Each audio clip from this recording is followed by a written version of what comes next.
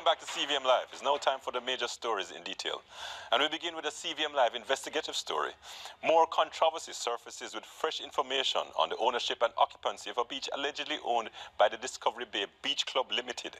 We spoke to a member of the Discovery Bay Beach Club Limited who sought to put a fresh perspective on the table. Our reporter Nika Lewis investigates.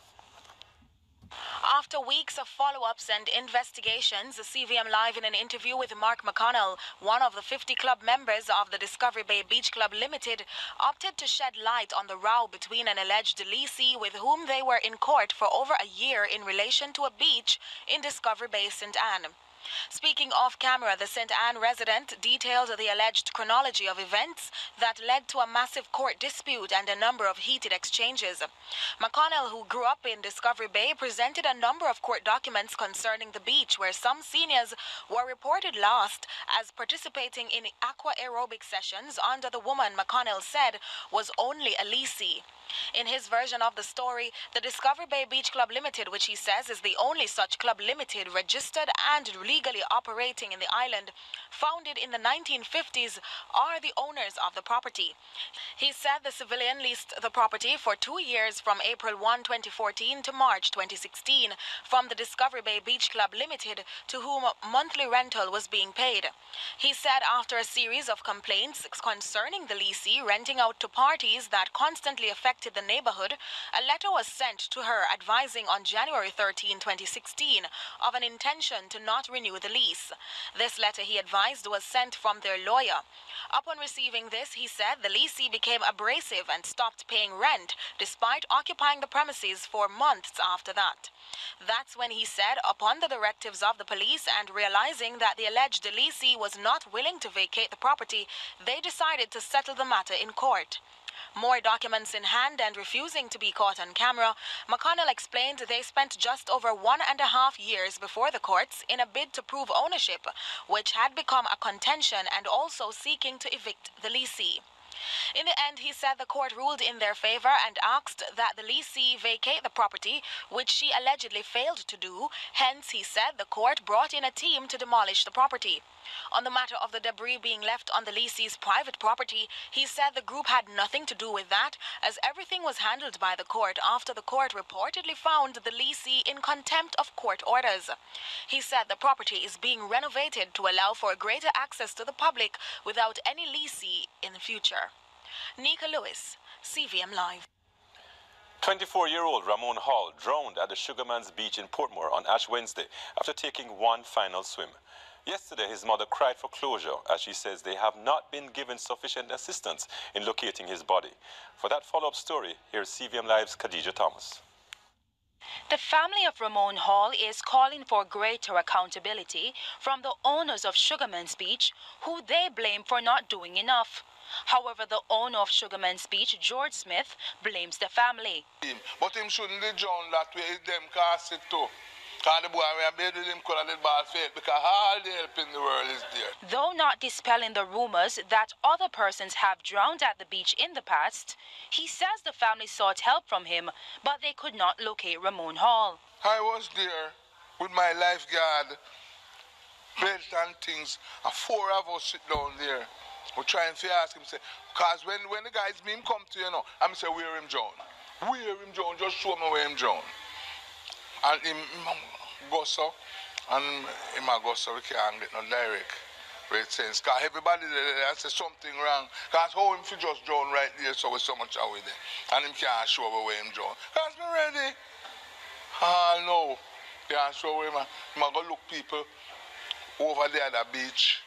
Because it's one long strip of beach go up. If you come search for them. And I said a little time you take for go search. If one was drowning him now, that drown already. He says he was told that Ramon had not emerged from the water, but there were clear signs that a lifeguard was not available. Boy, I don't know if you say something funny. Because that little boy drowned, we're sorry for him still. But what we're saying is that we don't get any chance to do anything for him. Because I show him father and say, see here we don't keep. When I'm a lifeguard, because government tell me don't fence up the beach. Because I say fence up the beach and send it off and make them go. And them say no, we can't fence up the beach. We will get in trouble if we fence up the beach, so we have to leave it. Smith says he has always warned users of the beach to be more careful, but they refuse to comply. Why government must tell we say them free to come and bathe? Me can't resent nobody if you come on the beach. Because I will stop them. I try to stop them 2 times. Me not even the letter to show you where them want me.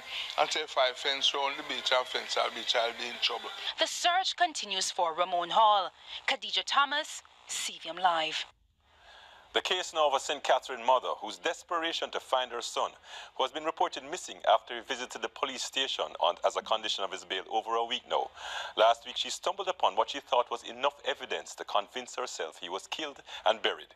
However, as Curlin Brown reports, that discovery now has the police in St. Catherine North seeking the public's assistance in identifying bodies. With no certainty, the missing man is among the dead.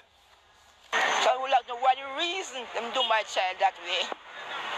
What the reason do my child that way?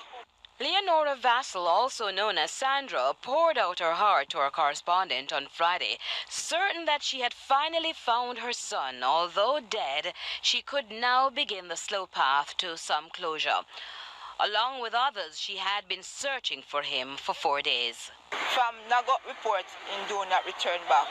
As part of bail arrangements for what his mother said was a case of self-defense, the man said to be of an unsound mind was ordered to show up twice at the Spanish Town police station. He lick him and he stab him inside and he lock him up. But it is self-defense because every time he always beat him. Ms. Vassell says on Tuesday the police promised to help in the search, but that didn't happen. And what they found on Friday was her boy. We go down there and we make a search. We still find the slippers, the underpants, and the bag strap.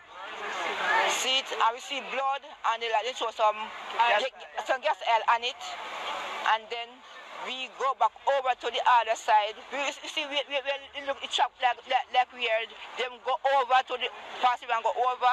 See it? And then we go over there. As we go, not even 5 minutes, don't it? We see where the grave is. A fork was there and a rag was there. But the police say there was no physical body until when the area along Marchpen Road was dug up on Saturday. Then, in a sudden twist, what the police unearthed was not 1, but 2 unidentified bodies, one decomposed and the other in a state of decomposition. The saga continued on Monday as another alarm was raised. A 3rd body was found covered up by dirt and other debris in bushes along the Dunbeholding main road. The next step now is to ascertain the identities of all 3 bodies. An unusual sight in Portland as an individual locked the gates of the Transport Authority, claiming that they were occupying the land illegally. CVM Live's Joel Croskill reports. Operations at the Transport Authority Portland Satellite Office were disrupted by an individual who padlocked the facility's gates, locking its occupants inside. The reason behind his actions, as claimed by him, is that he is the rightful owner of the property being occupied by the Transport Authority. My place this. Birchall Melbourne place this. Transfer from Stamason this to Birchall Melbourne and for me place this. And I beg this. The Court of Appeal said this are for me. Who inside, stay inside. You no call all who no want call. The Commissioner of Police. Me have a letter here. Call him. He says that the Transport Authority has occupied his premises for the past 4 years without paying rent. Call Mike Henry. Call the Minister for contract to me. Uno pa man place for 4 years. Me can't lock the gate already. Uno beat me up. Can't me go court me win uno. Me can't no for rent. Uno come out of my place. Uno are squatters. Uno are trespass by my land. Uno take people for idiot. My place. Describing them as squatters, Mr. Melbourne continued his harangue against Minister Henry and the Transport Authority. He then turned his attention to the security guard that was stationed at the gate. Little face, security boy. I go tell me, say, you don't entitled to be here. You don't entitled to be on my land. Come lock gate, you know, suppose. Well, you lock me out and me lock you in. Who are the bigger boss? Me? Attempts to contact the communications office of the Transport Authority prove futile. Joel Crossgill, CVM Live. UCASE, which represents some 26 workers at the Trinidad conglomerate-owned Berger Paints Jamaica Limited, will be seeking mediation at the Ministry of Labour to settle a wage adjustment ahead of today's strike action. We have more.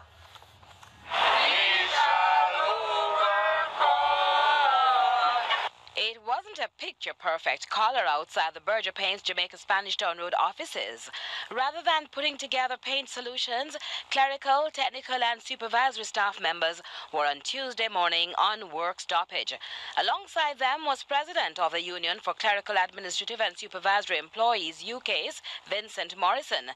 Ironically, at the center of the dispute, he says, is not the company's inability to pay. The company has made profits in excess of 170%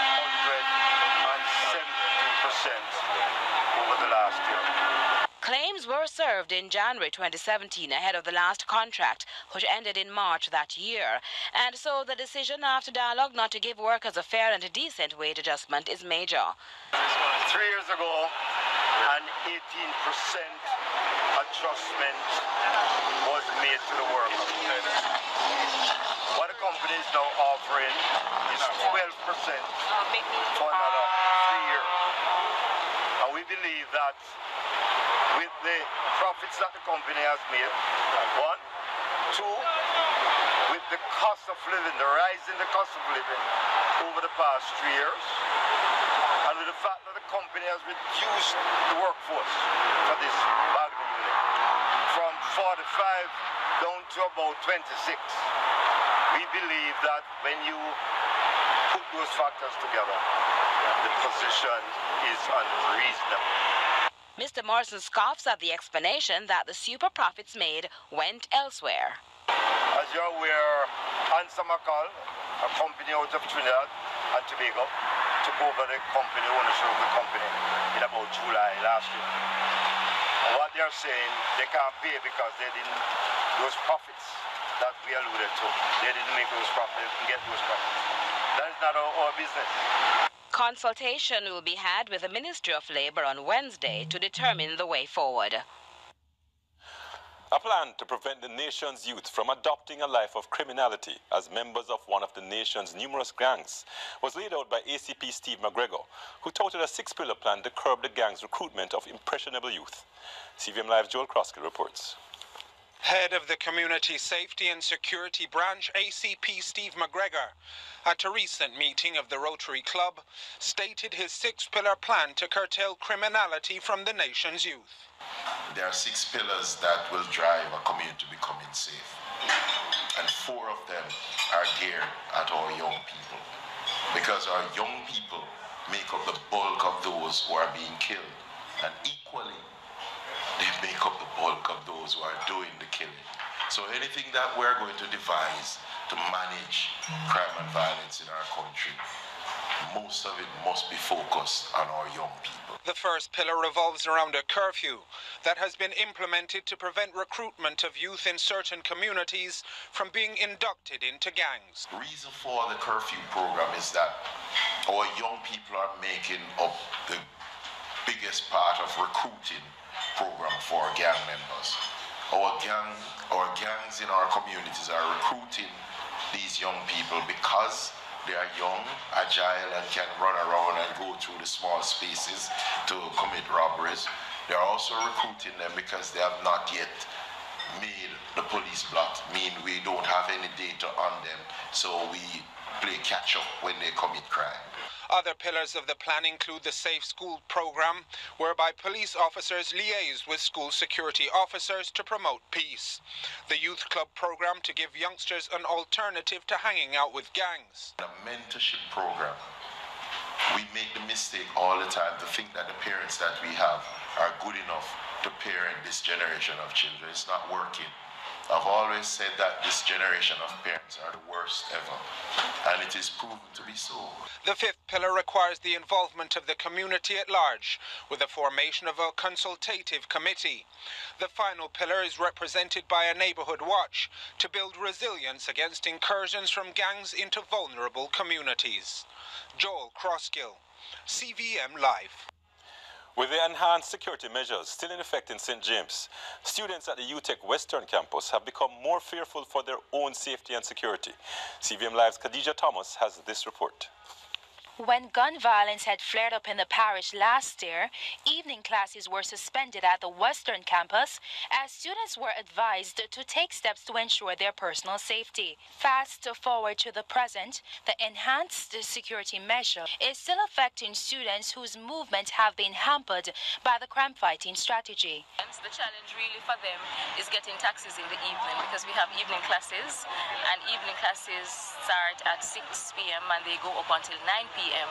And the students have complained that when they leave classes at 9 p.m., even at 8 p.m., they're having a challenge getting taxis to go home. The UTech Western Campus Coordinator, Sophia McIntosh, says this has led to students being hesitant to attend classes, but the university has implemented a shuttle bus system for their safety. We take the students to a central point, and that is downtown Montego Bay. That is in Stamshop Square. And we encourage the students and our lecturers also to be safe and to ask our lecturers to use their judgment. McIntosh adds that most of these students are from inner city communities and have conveyed grave concerns about the violence within the parish. But she hopes this will not deter them from their classes.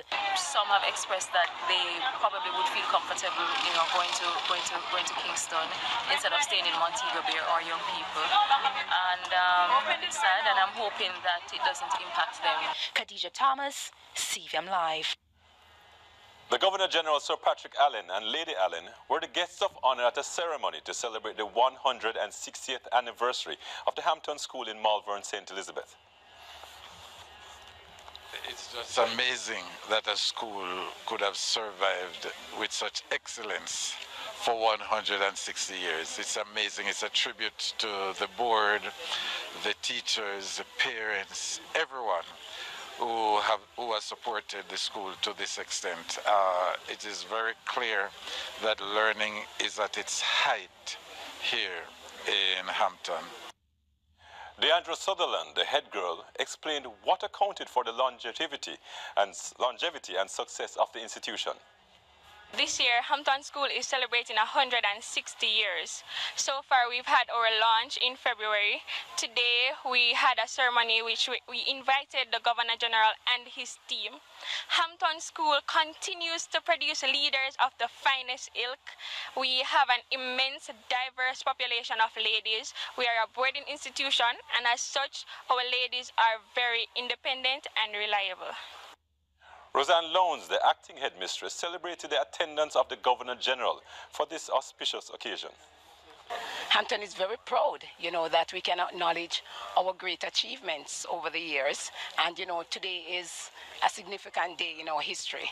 So we were very happy to have the Governor General and Lady Allen here, as well as a few well-wishers sharing in our 160th celebration. Time now for a look at the regional and international news. In Trinidad and Tobago, 5 families from Bamboo Village, Cedros, had to be evacuated yesterday evening after massive coastal erosion caused the house to fall into the sea. 3 homes belonging to other residents were also on the brink of collapse. About 400 meters of the Bamboo Village Extension Road collapsed into the Columbus Bay during yesterday's incident. Electricity poles were also torn down, rendering the village without power and throwing them into darkness at nightfall, and water lines were also dislodged. In Belize, 8 lawmen are behind bars on charges of murder and attempted murder. 7 are members of the Belize Special Assignment Group, and the other is assigned to the elite unit. The men were jointly charged over the weekend and arraigned on Monday for the deadly attack that happened inside a home in Orange Walk town. It is believed that the group entered the house and allegedly accosted 4 men, brutally beating and killing one and seriously injuring another. And in news on the international scene, U.S. President Donald Trump has picked one of his political strategists as campaign manager for his 2020 re-election campaign. The Trump organization hired Brad Parscale in 2011 as a digital guru. There's no time like the present in politics, number one. Number two, this president is looking at a very grim, or at least potentially grim, midterm 2018 cycle. And he knows a lot of Republicans, certainly in the House, and there are anxieties now creeping into the Senate Republican cloakroom as well, that this could be a very tough year for Republicans. They could possibly lose control of the House, not expand their majority, possibly lose it in the Senate, and that would basically leave this president with just himself as the head of the Republican Party and no longer Republican majorities in the House or Senate if things really tilt toward the Democrats. So he's got to build a machinery for his re-election campaign in 2020 and start focusing on that. Now, I will tell you, there are plenty of congressional Republicans who look at that idea and say, well, these don't really match. Mr. President, what you need to do is focus on 2018. You need to help down-ballot Republicans running for re-election in the House and the Senate. Don't worry about your re-election. Worry about our re-election, because without us, you don't have a congressional Republican majority. So there will be those who will look at this 2020 campaign announcement and the building out of this team and say, Mr. President, your priorities are a little on the indulgent side. What we need you to do is focus money, effort, politics on the 2018 midterms, not 2020 re-election. Those were the top regional and international stories this evening. I'm Nicoy Wilson. Well, those were our major stories. News Live in 5 will come your way later on in the program. But up next is our panel discussion. And we look at the role of women in the church and should they be allowed to assume positions of leadership. When we return, we'll hear from our pastor,